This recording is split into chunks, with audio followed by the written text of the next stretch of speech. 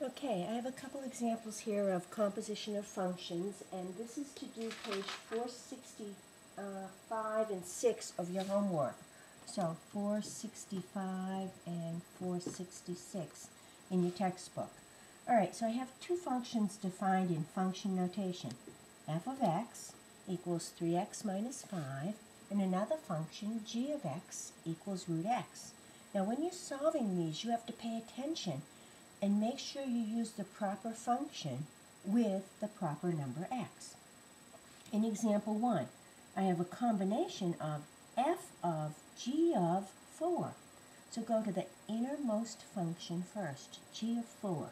So that's what we're going to figure out, g of 4. So first thing, I need to figure out which one of the two equations I should use. For g of 4, should I do f of x or g of x?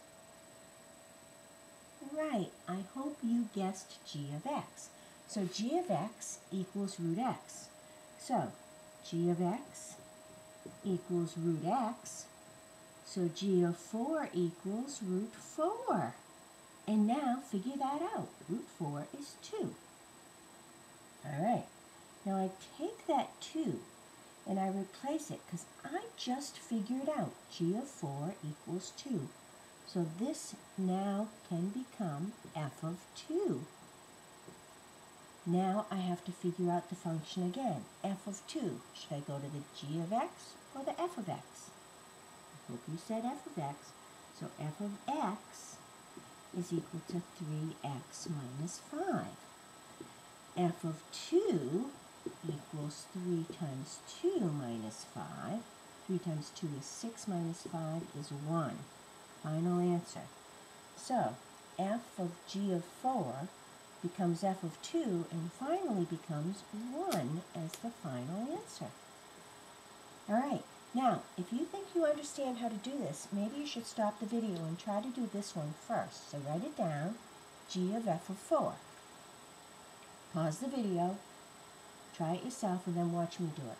Okay, here we go.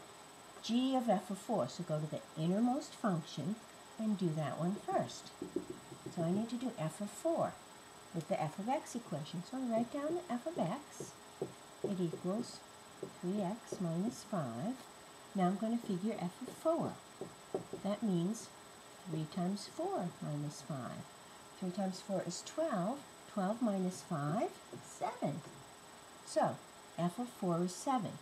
So now I have to do g of 7 because I substituted my answer for f of 4 in that parenthesis.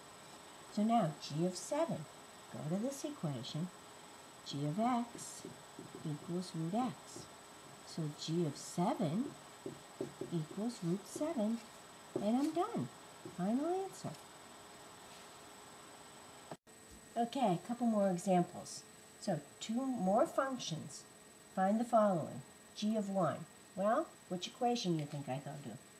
Right, the g equation. So, g of 1 in this case is going to equal, putting a 1 in for x, 2 times 1 minus 4, which is 2 minus 4, negative 2.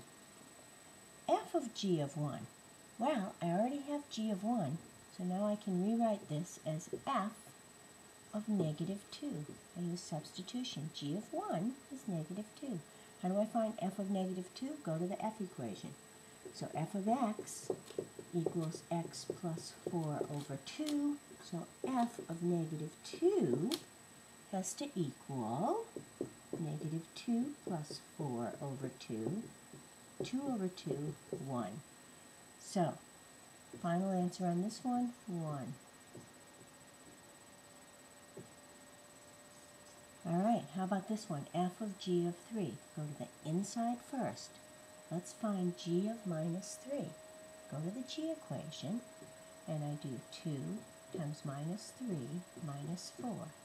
Minus 6 minus 4, negative 10. All right, we got negative 10 for the g of 3. That becomes a substitution.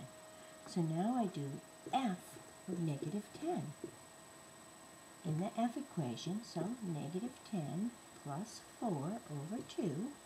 Negative 10 plus 4 negative 6 over 2, negative 3. So final answer for this problem, negative 3. How about g of f of negative 3? That means go to the f equation first with negative 3.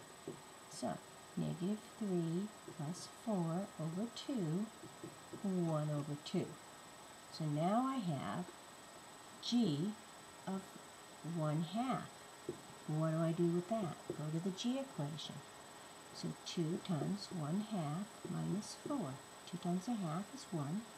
1 minus 4 is negative 3. Final answer. So, composition of functions. You can do this.